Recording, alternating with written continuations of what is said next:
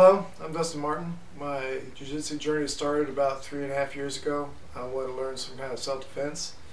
I was in the Army for 4 years, but that was more weapons training and 11 Charlie, indirect fire. And it wasn't very practical as far as a home defense. You never know what's going to happen, and I wanted to be able to take care of myself. So I looked up self-defense techniques on the internet, and Gracie Combatant's CDs came up. So I ordered them, and in the process of doing that, I started learning the triangle and the arm bar, and I'm coming to find out that I needed somebody to train with. There's nothing like that live interaction with somebody else. So I joined the local gym, and they were a little bit more of an MMA gym. They're affiliates with Triton Fight Center and Master Hanato and Pete William. So we would go down there occasionally, and in doing that, I found my home. I would go down on the weekends and do private lessons until I decided I just need to move down here. I ended up just changing jobs and then just moving down, and ever since then I've been training twice a day, or one to two times a day, depending on if I'm working or not, and then 6 to 7 times a week, and I haven't looked back. It's the best thing I could have done. It's helped out my confidence and my depression more than anything else in my life. I used to be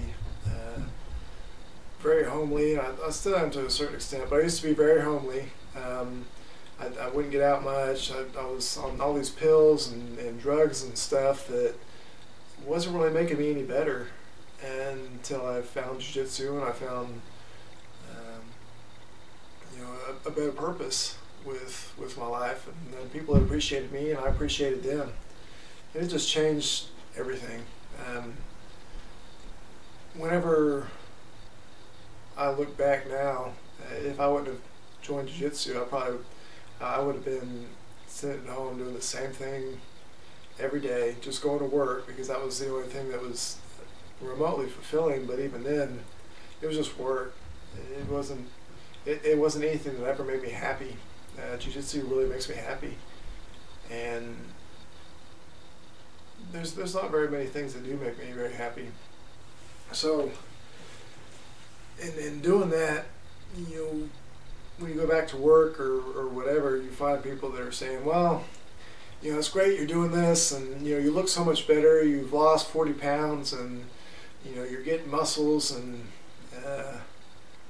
what are you doing? It's like, well, I'm doing jiu-jitsu. I'm jiu-jitsu and P90X, and just going there every day and not stopping. And then, well, what are you going to do when you get hurt? They always think that you're going to come back with like no arms or something, and it's just not the case. You get a little bit of normal sports injuries. Maybe you land wrong on your foot and you bend your toe or something, or it's just not near as bad as what people put on, and that's mainly because the MMA and the fighting. Of course, when you're punching somebody, you're going to have a big cut on your head or something. But I've actually been hurt more at work than I have at jiu-jitsu. I've run a drill bit through my thumb. I've fallen down and ripped my hand open. I've got a big scar on my head from working underneath the truck and catching my head, and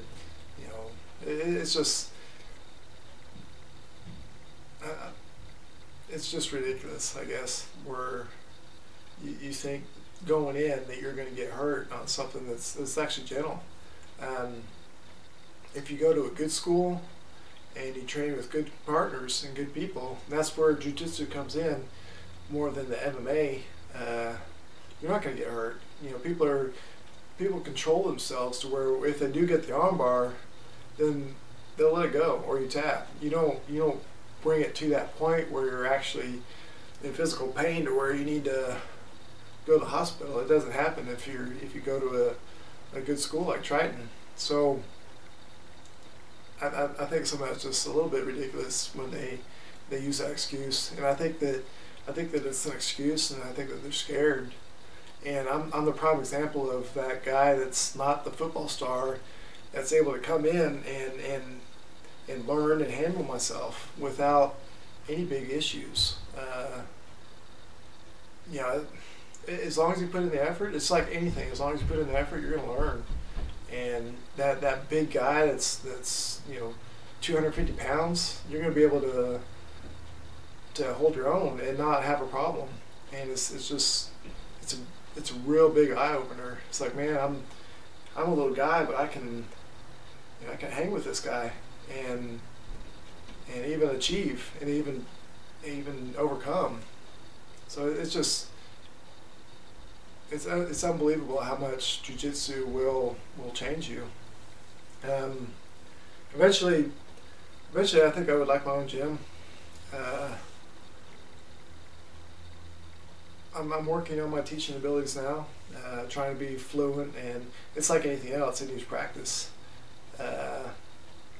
And doing that and doing the practice, hopefully it'll prepare me for later on in life when I'm able to use jiu-jitsu, or not use jiu-jitsu, but I'm able to do what I love and get paid for it and have a living doing it, as opposed to trying to be a welder or doing something that's mundane that I don't really like, just to pay the bills.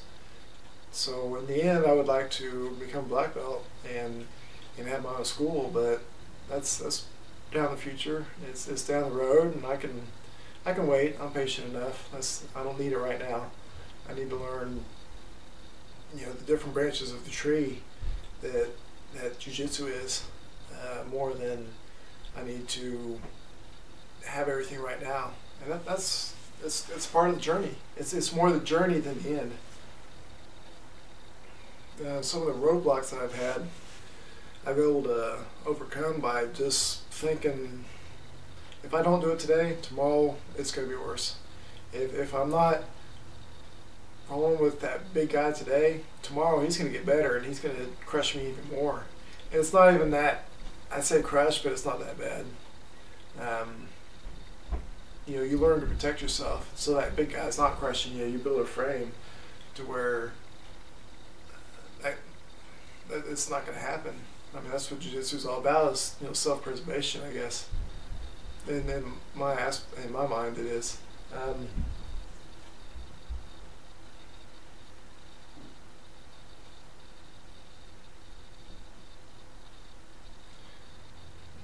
I guess that's it. I appreciate it. You have a good day.